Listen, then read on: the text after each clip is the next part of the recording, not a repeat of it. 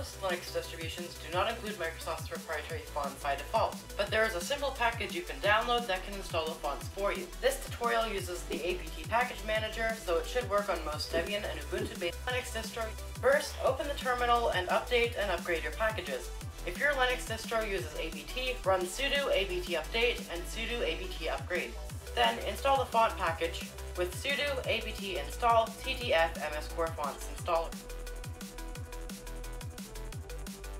Agree to the license and the fonts will download.